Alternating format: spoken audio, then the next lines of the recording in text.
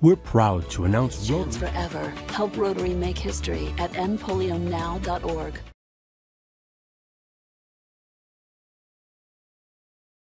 Tulsa. Today we've done our best to put together an inspiring and entertaining program, and so you'll be delighted that you're here today, I'm sure.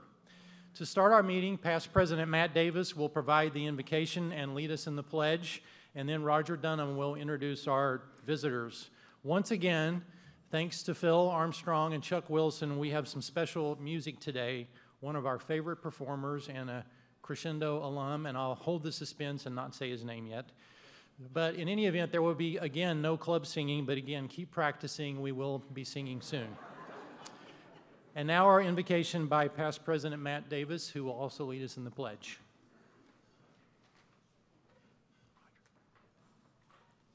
Will you join me in prayer? This is excerpted from a national prayer of reconciliation. Gracious and merciful God, the problems facing our human family are very grave, and we are no longer isolated from one another. We are confronted daily with our addiction to violence, our hatred, and our greed. We are heartbroken. We ask you for the gift of hope in our lives and know that we need to turn to one another for the confidence and assurance that we will emerge from situations that in the short term seem hopeless. Banish fear and anxiety from our hearts. Prompt us to be beacons in the present darkness, and especially beacons to one another. Bless us with a peaceful spirit and a desire to be reconciled with one another. It is in your holy name that we pray. Amen. And please join me in the Pledge of Allegiance. I pledge allegiance to the flag of the United States of America and to the republic for which it stands, one nation under God, indivisible, with liberty and justice for all.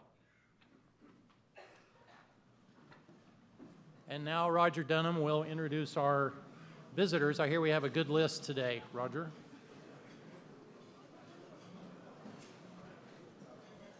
If you don't know where you are, you're at Rotary. Welcome. We're glad you're here. If you don't recognize me, it's because the first time I did this was 31 years ago, and I had dark hair. As a matter of fact, I had hair, and I didn't need glasses. So something's changed in those 31 years, but it is my privilege, and I'm delighted to get to do this. Let me do this, if I might. Whenever I introduce you, if you'll stand with your guest, and then we'll wait for everybody to have been introduced before we applaud. So let me ask, Jeff Hassel has with him Sam Clancy. Would you stand? There he is, right over there. And Tina Kosoin. Welcome, Tina. Brian Bovard has with him Susan Pierce. Right there in the middle. Also, Bob Deegan. There he is. Tony Oliva has with him Jessica Hudgens. Where are you, Jessica? Right over here to my left. And then he also has Connie Cronley. Hope I said that correctly. It's a little hard to read. Michael Turner has with him Aaron Wambald. Right to my right. Paul Johnson has with him Amy Miles and Lori Sears. Welcome. Linda Wilson has with her Amy Campbell. My left, about the middle. Jane Zimmel is here with David Downing, also to my left. Jack McGumphy has with him Charles Groom. Where are you, Charles? Way over back to the right. Karen Keith has with her Brett Felter. Is that the correct pronunciation? Pfeiffer, thank you. Also, Susan Gaysdorf. And Mark didn't write his last name down. Is it Mark Gaysdorf as well? Where are you? Gersdorf. Way back in the back left, my back left. Next is Rhonda Daniel has Mitty Strain, my left. And Catherine DeCamp has Carolyn DeCamp. That's her daughter. Now then, for one more visitor is Roxanne Minnick has her daughter Hannah Minnick. And then when Corey Nickerson has a raft of guests. The first one is Jermaine Jones. Just remain standing if you would. And then DeAndre Portier and Rosandra Jones, Victor Thomas, Kayla Jones, J.J. Portier, Gabriel Jones, and Legine Jones. Welcome. Give all of these folks a wonderful rousing applause.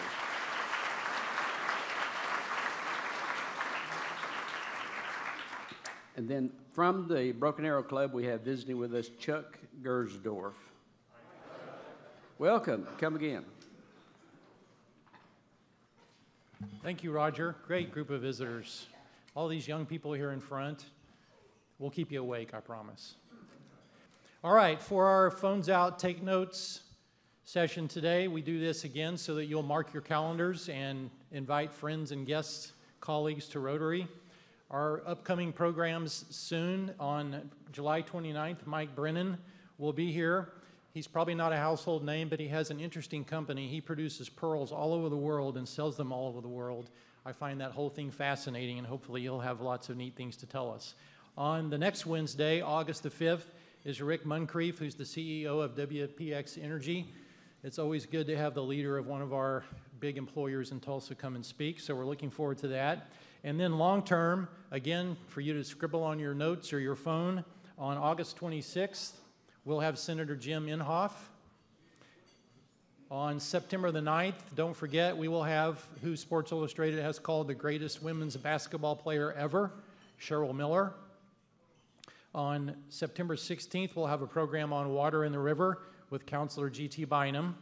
And then on September 30th, we will have a little early childhood focus with a special emphasis in that program on our partner in education, Celia Clinton Elementary, and our former Oklahoma First Lady, Kim Henry, will be our speaker.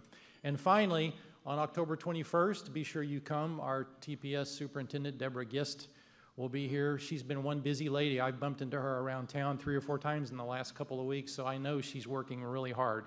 In any event, mark your calendars. That's why the little notepads are on your tables. Grab a notepad, scribble the date, stick it in your pocket, and plan to bring guests to those meetings. Now for our special music. Today, we are privileged to have an opportunity to hear pianist Baron Ryan. And again, thank you to Phil and Chuck for arranging all this great music. That can't be real. Oh, okay. Oh, we have a promise. Most of you know or know of Baron Ryan, so I'll be brief. Baron has been described as a musical phenomenon. There's evidence right there, with his passion and love for music being evident in all of his performances. He is the son, of course, of Tulsa pianist Donald Ryan, who we all know. Baron has garnered, though, his own acclaim by delighting audiences across the United States, Israel, Japan, and other countries. Today, he's performing for us, and we're lucky to have him. Please help me welcome the talented Baron Ryan.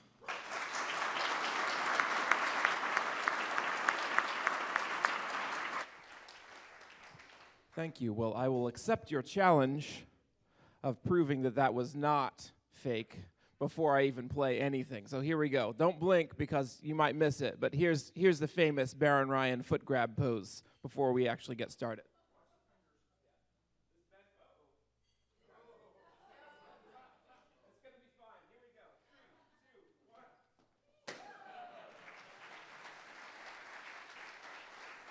Thank you. That was unplanned. You got that for free. Now, I'm working on a project right now that I plan to make into a recording, into an album next year called The Master's Apprentice.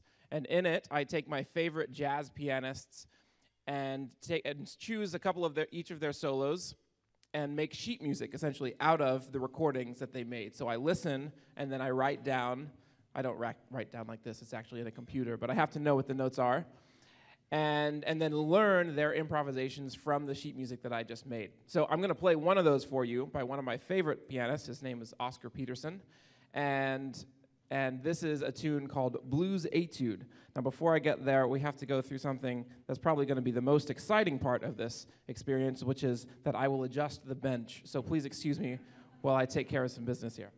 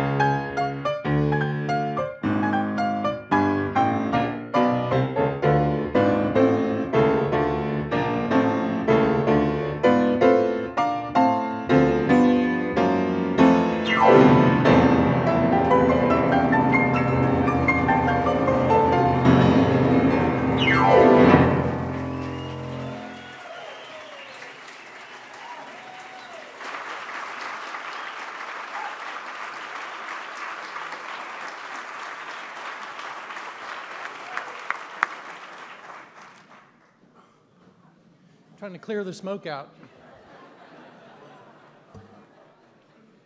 Baron, I couldn't help thinking while you were playing about you putting that on sheet music, and you have to refill the ink in your printer before you print it out, I bet. It's just notes everywhere. Thank you. That was great. You're welcome back anytime. Committee meeting reminder today, the Board of Directors will meet in room 233 after the meeting today to talk about our budget.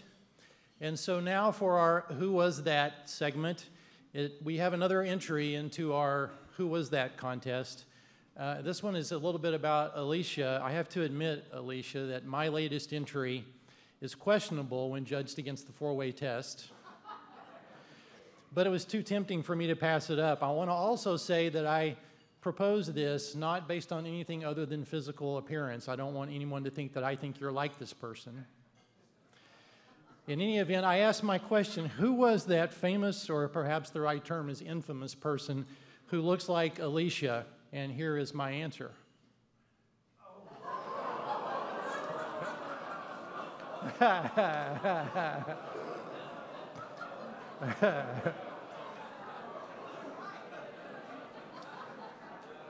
She did some deal with me last week about some screech thing, so I had to... I told you I'd always get the last word. That wasn't really a serious entry. In any event, let me know if you know of someone in the club who looks like someone famous or infamous, and we will add that to our contest. Now, Alicia, I have to give you the microphone to give our messages from today's sponsors. Are you nervous? No. First of all, thank you to our sponsors, and let me know if you find anyone infamous that looks like Jeff Hassel. We need to work on this. Our sponsors today, David Moore with Tulsa Wealth Advisors, and David Downing. There we go. David Downing with Acrobat Ant. You know, I didn't know what an Acrobat Ant was, so I had to ask for some clarification, and this is what I got. So that's self-explanatory, an Acrobat Ant. So I had to dig a little deeper, and David sent me their manifesto, and this perfectly explains what Acrobat Ant is and who they are. We speak honestly and simply with a touch of irreverence. We work hard for concepts that are smart, honest, and memorable. We're not satisfied with status quo, yours or ours. We zig when others zag. If we were a car, we'd be a Volkswagen Bug with a candy apple red body, shiny black fenders, and a tan rag top. We're the kid in school who's his own person, who does his own thing, probably sneaks a smoke every now and then, and stands out because of it. Our words are not boastful, they don't have to be, and our intended message comes across loud and clear. I think I might be an Acrobat Ant. So thank you to our sponsors.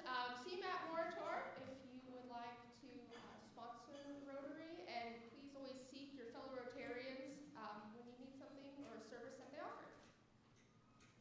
Thanks, Alicia. Our sponsors are a very important element of our budget, and it's a good way for us to promote our businesses with our fellow Rotarians, so please consider being a sponsor. For other announcements, you may recall that in my inaugural address on July the 1st, I talked about how we would work on the Rotary Value Proposition this year, and you may recall the 8 steps I suggested for improving the Rotary Value Proposition. One of those 8 steps was that we focus more on Rotary International. Another was that we work on delivering the message of Rotary better when we talk to our family and our friends and our colleagues. Rotary International, as you may know, has adopted worldwide areas of focus for the Rotary Foundation that are shown on this slide that Eric's about to pull up. Promoting peace, fighting disease, providing clean water, saving mothers and children, supporting education, and growing local economies. Those are the areas of focus for the Rotary Foundation. As you can see, one of those areas of focus is fighting disease. Of course, the most famous Rotary effort is the effort to eradicate polio. We have today a brief video from Bill Gates giving his perspective on the fight against polio and Rotary's role in that. This video was first played at the Rotary International Convention in Brazil in early June. Congratulations to Rotary on the 30th anniversary of the Polio Plus program. Thanks to Rotarians' vision in 1985 of a polio-free world and your unwavering commitment and determination, we've made incredible progress. The world has never been in a better position to eradicate polio. 2 of the 3 strains of wild polio are now likely eliminated. India was certified polio-free. And Nigeria and the whole continent of Africa are closer than ever before to becoming polio-free. This progress is due to a tremendous global effort of partners, country governments, and Rotarians around the world. The Gates Foundation is committed to the goal of polio eradication, and we are proud of our amazing partnership with Rotary. As we near the finish line, the work is harder than ever, and Rotary support is more important than ever. You are vital advocates for polio eradication. Thank you for 3 decades of support for fighting polio and for your ongoing commitment to ensure that no child ever again suffers from this crippling disease. Polio eradication will be a gift for generations to come.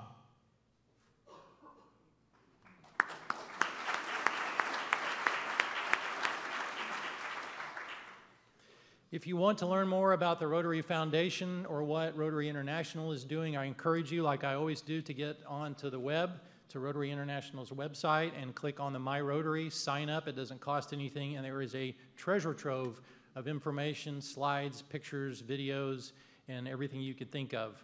When Rotary started Polio Plus, there were 127 endemic countries with more than 350,000 cases a year. Today there are 3 endemic countries, and Nigeria is one of those and is about to be marked off the list if there's not another case of polio for another month.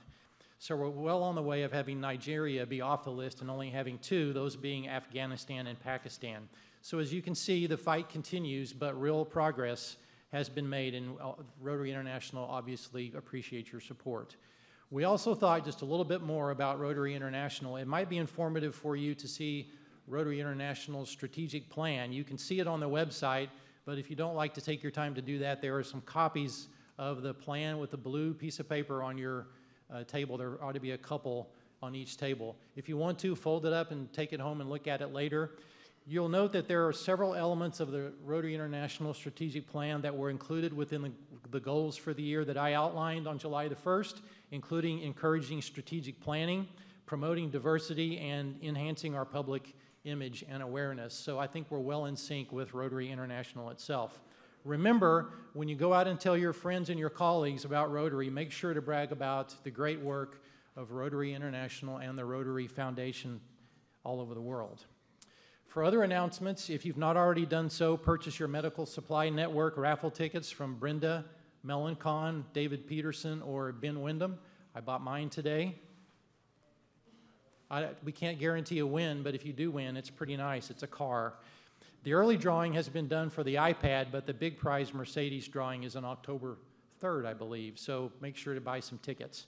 Okay, for a couple of project announcements, Tony Oliva and Terry Heritage have some guests here, and well, Tony does at least, to make a Club Foundation grant presentation, and then Terry Heritage will talk a little bit about our partner in education, Celia Clinton Elementary. Tony? Thank you, President Jeff. On behalf of the club and the foundation and the grants committee, Del Snowberger and I visited with Irongate and Connie Crawley and Jessica Hudgens and interviewed them for a grant request, which was approved in the amount of $2,447. And Connie is here to tell you a little bit about their program and what they're doing with the grant. Iron Gate is a downtown soup kitchen and food pantry in the basement of Trinity Episcopal Church. We've been there 37 years. In a tiny dining room that seats 127 people, we serve 600 or 700 people every morning. That's a lot of wear and tear on the equipment. And several of our tables have been broken for some time, which means our guests have had to wait outside in inclement weather, rain and heat. Thanks to Rotary Club of Tulsa, we can now buy 3 more tables to get all of our guests inside to eat the morning meal. And we invite all of you to come by any day, 8 to 10:30, have a cup of coffee, say hello to our poor and homeless guests, because we believe that's the first step in bringing us together as a family. Hello, and we say thank you.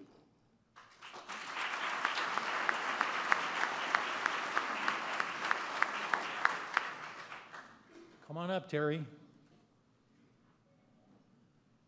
Thank you, President Jeff. I'm going to use this as a bully pulpit for just a couple seconds. There are many of us in Rotary that have diminished vision, wet macular degeneration, which I call weapons of mass destruction. If we don't recognize someone doesn't recognize you, it's not because they're being rude. They don't see your face that well. So we're not trying to kiss you. We just have to get close so we can see your face. Thank you. Now on to Celia Clinton.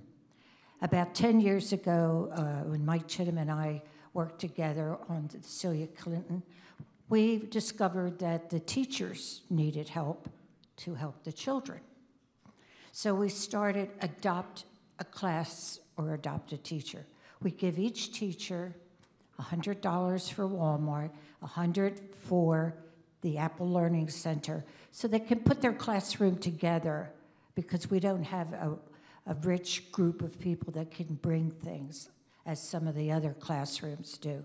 It's a great recruiting tool for the principal, Davis, to get teachers to come there. You'll find this flyer on all of your tables. So when you make your donation, there's no donation too small and no donation too large. So just make sure you write on the check so that the office can put it in the right bucket, Adopt a Class. If you need anything else, I know I need to shorten this, you can talk to me or Jerry Murator or John Stava, who said he would help me. Thank you.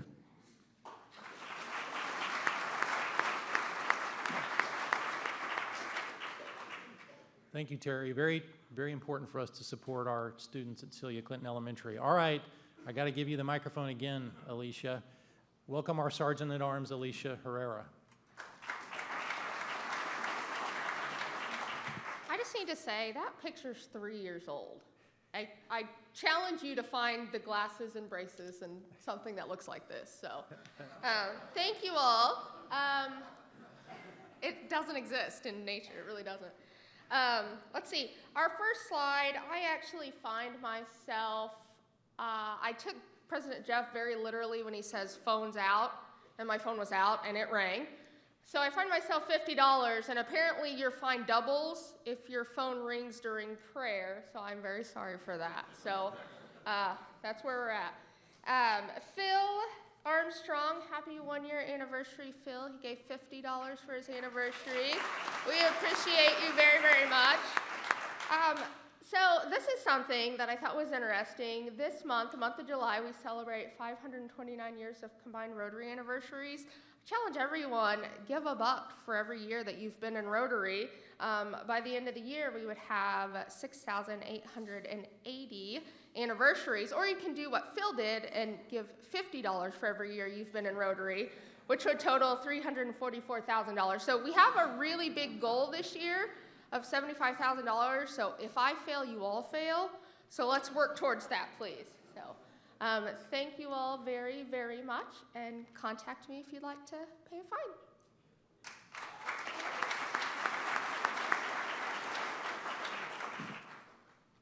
Our Rotarian of the day today is past president and one very busy lady, Karen Keith. She's a Tulsa County Commissioner, as we all know. She joined our club in March of 2004. She served as club president in the 2013-2014 Rotary Club of Tulsa year. She's a Club Foundation Fellow and a Paul Harris Fellow. Please welcome our Rotarian of the day, past president Karen Keith.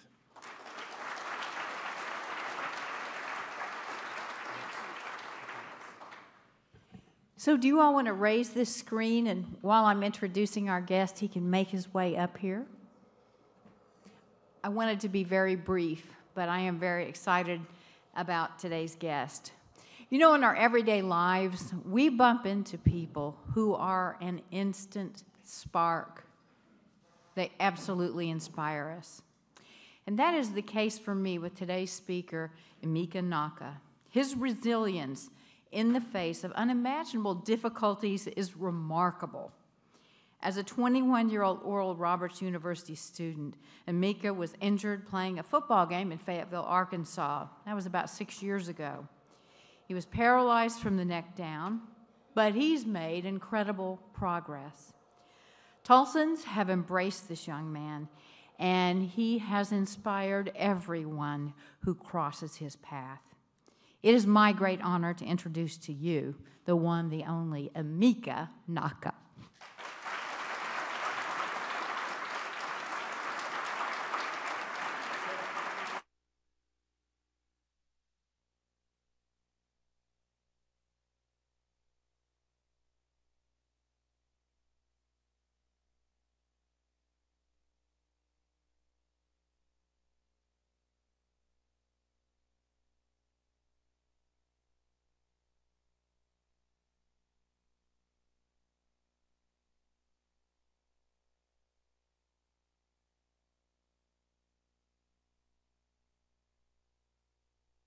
Learn to get back up.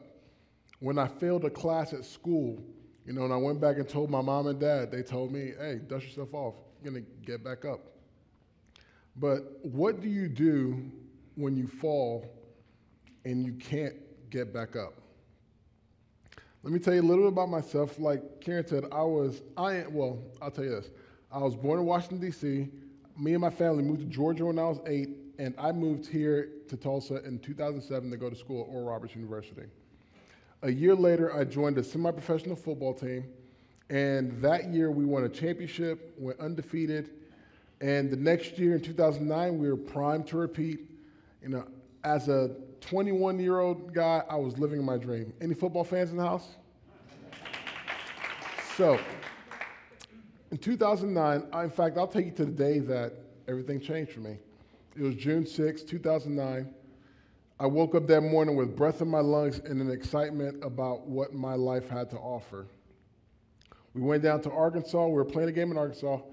That evening, it was the second quarter, midway through the second quarter, kickoff, a play I've made many times before.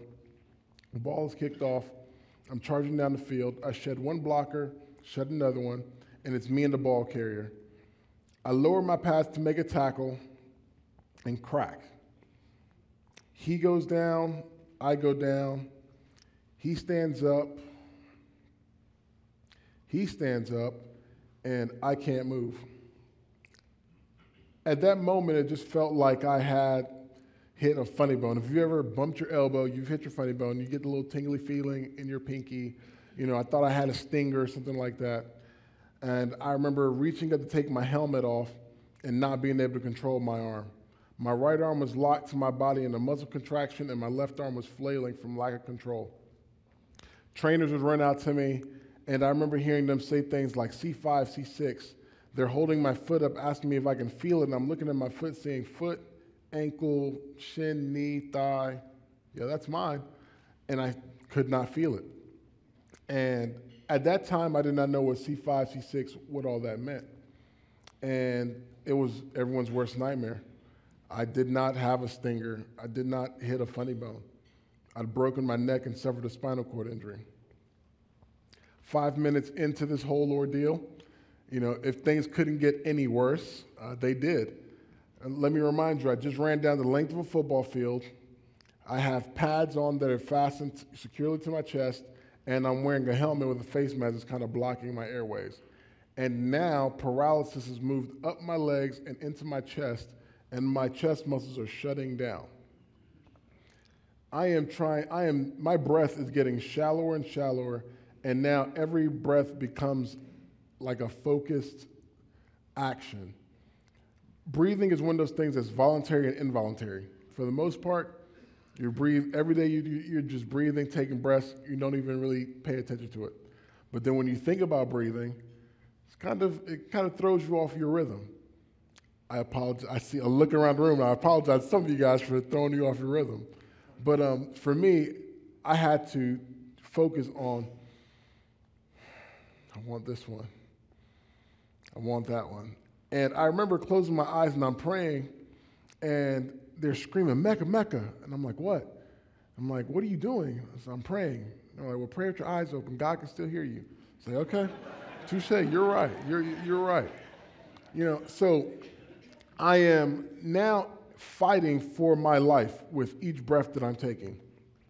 And this went on, you know, this went on for an hour and 18 minutes. Can you imagine breathing, focusing on each breath for an hour and 18 minutes? I got past 100 breaths that I was counting, and just like, you know, I can't count no more. I have to focus on breathing. At each of our games we have an ambulance at each of our games, and this game was no different. But an hour before, a kid had an asthma attack, and that ambulance took that kid to a hospital. So I had to wait for another ambulance to come from another hospital or from another city. Long story short, ambulance gets there, they strap me to the stretcher, they're wheeling me toward the ambulance. And I can remember that, you know, I've grown up watching sports. I've seen people get injured before. Whether you're being carried off, whether you're limping off, whether you're walking off, you do something to let the crowd know you're going to be okay. You wave your hand, you put your thumbs up, something. As they're wheeling me toward the ambulance, I can remember thinking in my head, like, okay, I got to do something to let everyone know I'm going to be okay. I got to let the fans know I'm going to be okay.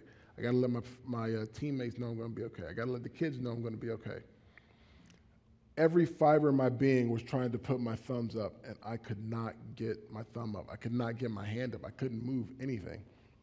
And it was right there in that moment where I questioned, where I first questioned, like, wait a minute, like, is everything going to be okay? We get to the hospital. They cut everything off. They cut my jersey off. They cut pads off. They drilled my helmet off. Heck, they cut my socks off. I have an MRI that night, and they cool my spine. The next day, I go in for a 9-hour neck surgery. After the neck surgery, for my neck surgery, they implanted a cage from my C4 to C8 to protect the C5 and C6 vertebrae that, you know, was damaged. After therapy, the very first therapeutic move I did was lifting this hand, just like this. This was the very first thing that I did after surgery because I couldn't move anything else. And I remember a therapist telling me, like, you know, this is going to be a long, like, road. This is going to be a hard road. So after 10 days in ICU in Arkansas, I returned to Tulsa. And after 3 months of intensive rehab, the hospital was ready to, you know, release me, discharge me to go back home and to my life. And it's interesting, you know, the way we think about the hospitals because, you know, when you're in the hospital, you know, when you're feeling bad and you're feeling sick, you're supposed to be in the hospital. That's what we associate being in the hospital with being sick. I am broken, I am sick, that's why I am here. When I leave here, I'm supposed to be better. For me, when they were telling me that I was ready to go, you know, I looked in the mirror. I didn't look better. I didn't feel better. You know, in fact, I thought they had a miss. You know, I thought in my head it was a whole, you know, it wasn't the right time because I'm a nurse. Like, you know, I don't know if you know this, but I'm supposed to walk out of the hospital, you know, not be wheeled out of the hospital. But they were saying, you know, this is, you know, my stay has run out, you know, and I would, you know, go live life, go back home. But home wasn't home. I couldn't go back to the home that I lived in because it was on the second story. You know, and life, what life? The life that I was now entering was not the same life that I previously lived for 21 years. So here I was. This is when it really kicked in that this thing that I'm facing is way more than just a physical battle because at that moment I was stuck between a life that was and a life that is. And I can tell you that while I was in the hospital, there are times where I was dreaming and I'm running around the hospital and I would wake up to be a prisoner of my own body in a hospital bed. And in that 10 to 20 seconds of grogginess, trying to decipher, you know, what's real life and what's not real life. You know, surely, you know, me running around is real. You know, then, you know, surely me being stuck in this bed is not. You know, what is going on right now? So, and even, heck, I'll tell you this, in the hospital, I did not watch reality TV because I did not like watching people do things that I felt like I could do. All I watched was Animal Planet, because if I saw humans on Animal Planet, at least they were getting eaten by some animal, and my life didn't seem so bad at the time, you know. And it wasn't until I left the hospital where it was just really, things were setting in, because now I'm asking myself these questions of, you know, what am I going to do? You know, football is not, you know, who am I without football? Who am I if I can't walk? You know, I'm the only son in my family. Will I have children? Will I get married? You know, difficult questions, you know, and it's very, and you know, sometimes what's happening on the outside is nothing compared to what's happening on the inside. You know, sometimes pain that you see on the outside doesn't even compare to the pain that you're feeling on the inside. And I'll say that I got to a point where, for me, enough was enough, and it was time for a change. You know, sometimes somewhere in life, we are all fragile. And the question is that when we break, are we wreckage or are we salvaged? You know, are we ruined or are you remade? And here I was asking myself this question, you know, we think of recovery as, you know, going back to the way things were after, you know, you've been broken. But the reality is, once you've been broken, there is no going back to the way you were before. You have to, you know, you're going to always change after that. You know, you can change without growing, but you can't grow without changing. So I knew that, you know, at this point, again, enough is enough. It's time for a change, but it was also time for growth. I was going to remake myself. Like, I did not want to, you know, here at rock bottom, what I'm going to do is to try to, you know, recreate, you know, rebuild and rebuild something better than what, you know, went down, you know, on June 6th. So I asked you all the question, you know, what do you do when you've fallen and you can't get up? Let me tell you my answer. When you fall and you can't get up, you can't give up. You know, that was my answer to, you know, falling and, you know, not being able to get up. Because again, it wasn't about me getting up physically. I had to really pick myself up by the bootstraps emotionally, spiritually, mentally. It was you know, every morning that I woke up, you know, it was a day that I woke up and saying, you know what, I am better than the moment that I'm in right now. I'm going to do something today that, you know, gets me further from where I want to be. And let me tell you about, or closer to where I want to be. Let me tell you what I did to, you know, in terms of not giving up.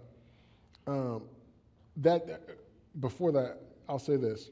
When I woke up, every day, you know, those first couple of months were really, really hard.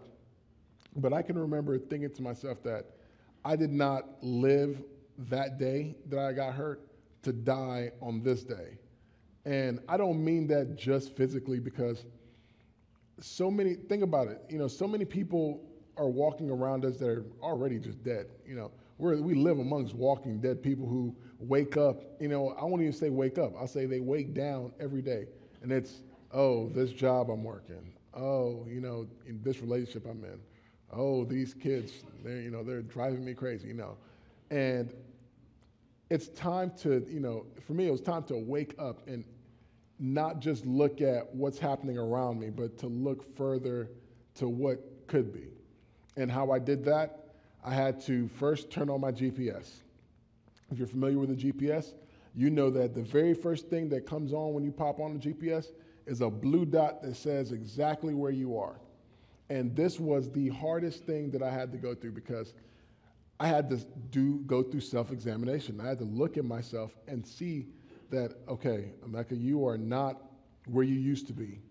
You are right here on the corner of pain and uncertainty, across the street from fear and failure. And having to do that, oh, it was so hard. It was so hard, because I'm closing my eyes because I'm just remembering these days of just really looking at my life and understanding that, I had to let go of what was, and really just embrace that fear and embrace the, not just feeling the fear, but also facing it. So after, finding out where I was, I had to pop in some coordinates and decide, okay, who am I? I'm rebuilding, where do I want to be? Where do I want to go? What is this new life that I have, going to be made of? Because I say new life because, again, I could easily not be here as I am here. A lot of people, I think that day for me is, I used to think that day it used to haunt me as like June 6th used to haunt me as a bad day. Like every day every year it came around, it was like, oh, this day sucks. I got to a point where it's not that. It's a second birthday for me because on the day that I did not die, I lived, and I'm able, every day past that is a blessing for me. So, it was what am I going to do? Where am I going to go? And how is this life, how is this new life going to be, worth something? It reminds me of a quote that I heard from Jackie Robinson that says, a life is not a life or life is not important except for the impact that it has on other lives. And it clicked. You know what? The important thing about life is people. People are what's important. Every day we are impacted by the people that are around us. How am I going to get up? People are going to help me get up. If I'm feeling down about myself, you know what? A quick way to not feel down about myself is to go do something for someone else. So now I had a direction in which I wanted to point my life in. People first, people matter. I want to serve people. That is what's going to be my direction. The next thing I had to do, I had to take the wheel. I had to take responsibility for my life. And I've heard responsibility defined as responding with ability. I went from being a 6'5", 250-pound football player to being an individual with a disability, and I had to stop looking at like the things that I couldn't do, because I tell people like disability does not affect my ability.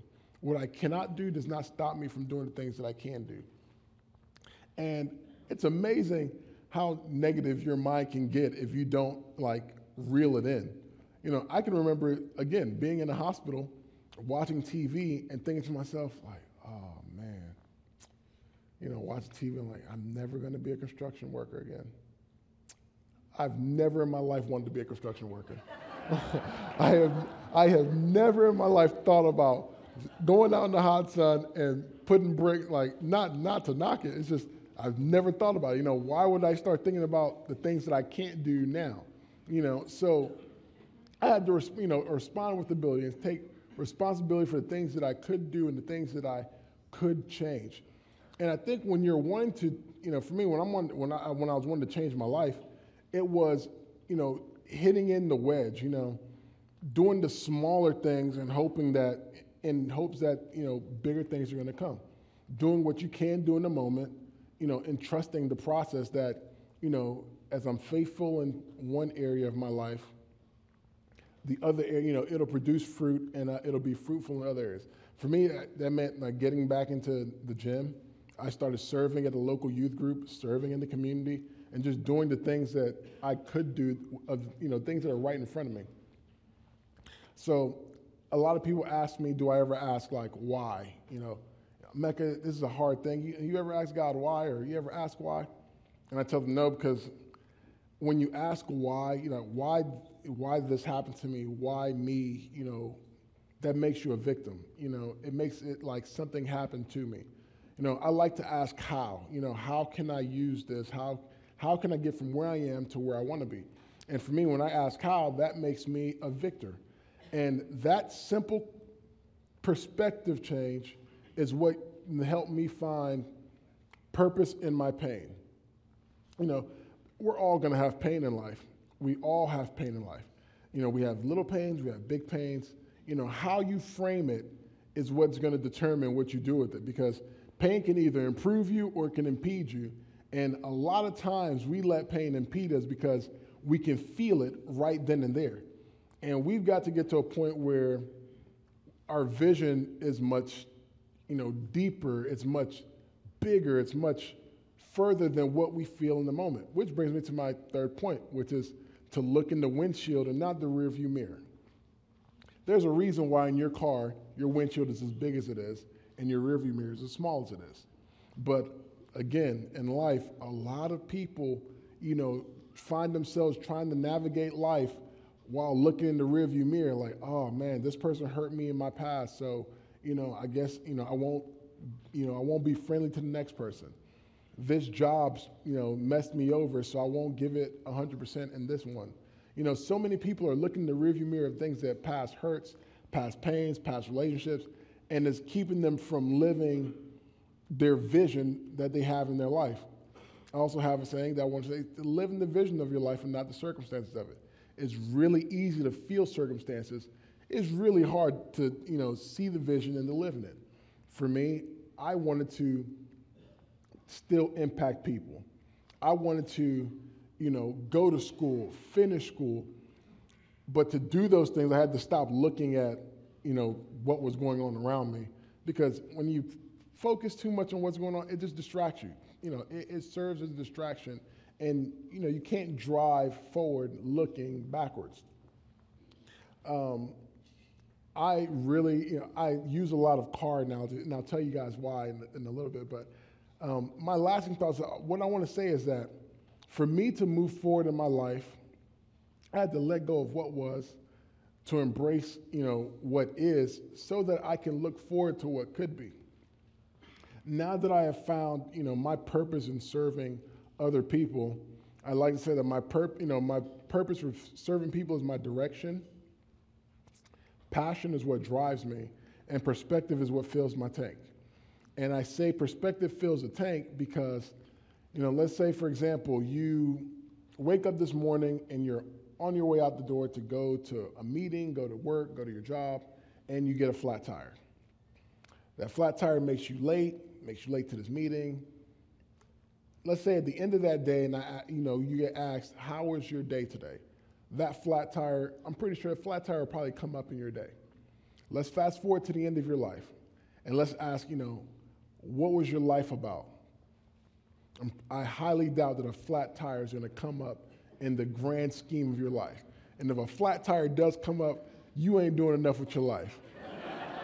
But my point is, when you put certain things in perspective, when you put your pain in perspective, it will fuel you to, like I said, to improve, or it can improve you or impede you, pull you or push you. I like, now whenever there's little pains, because I wake up every day, and 6 years ago, today is not the same, today and 6 years ago are the same in a way where I wake up and I haven't been able to walk yet, and I say yet because, that day is coming. But I get up and it might be the same, but the one thing I know is that I got to change my thoughts. You've got to change, you've got to set your GPS, and you've got to, go with that, because if you're trying to live in, the ups and downs of what's going on with your day, what's going on with, the people around you, then you're not going to get to the vision that you have for yourself, the vision that you cast for yourself. A lot of people, I read a lot of different comments when I got hurt, and I saw that, a lot of people were like, it's a tragedy. What a terrible thing to happen to a young man, in the prime of his life, And again, football, people, will see that you lost a living, So let's say I would have made a lot of money. I don't regret my accident, because the people that I've been able to impact, moving forward from my life from that day, way worth, the pain that I've been through. If I had a time machine that could go back and change that day, I would not change that day. It's taken a long time to get to the point where I can say that, but I would not change that day because, again, the vision for my life, I am living in the vision of my life. I am, the people that I've been able to see, the groups I've been able to talk to, the companies I've been able to speak to, I can't, I wouldn't trade that for anything. If you leave today and my message has let you change something in your life that impacts other people's lives, then today is worth that day in 2009. Some people will see my life and say that, will see maybe I lost a living. But if you look closely, you'll see that I found a life. I've been, 6 years later, I'll tell you that I've graduated with my undergrad from Langston University. And in 3 weeks, I'll start my master's degree at OU Tulsa. And I've been using a lot of car analogies because in December last year, I just got a handicap accessible vehicle that I had to relearn how to drive. But that beautiful car is sitting right outside of this building. Thank you. I have been able to rebuild something, for me personally, that has been better than what I lost that day. Again, recovery is not going back to, where you were. It's about getting stronger than, the pain that you've been through. For me, it's really all about holding on. Because if you hold on, long enough, you're going to come out on the other side of things stronger. If I hold on long enough through a school session, I'm going to come out on the other side of it smarter. And if you hold on through a thing that, calls you fear long enough, you're going to come out on the other side courageous. It's all just about not giving up, really. And for me, that is what my life has come down to, just when in the face of adversity, you just don't give up. When you fall and you feel like you can't get up, you don't give up, because there are people that are going to be there to help you up. When, for me, my passion is people, so helping other people up helps me up every single day. And before I leave, I want some more crowd participation. I want you guys to repeat after me. Today I choose to live in the vision of my life and not the circumstances. Thank you all for letting me come and talk to you guys.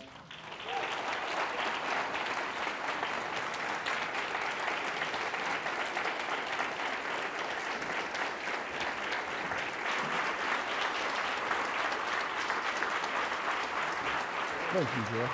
I appreciate it. Do I wait a few? Okay. Okay. Thank you, Emeka. A book recognizing today's program will be presented to our partner in education school. The book is called A Kid President's Guide to Being Awesome. It's actually, I want to take it home. Can I take it home for a few days? Please thank our volunteers today. Mark, thanks for doing the camera work. I saw Luann at the guest table. Thank you all. We can't do these meetings without all of our volunteers. Thank you all for attending, and now go out and talk about Rotary. We're adjourned.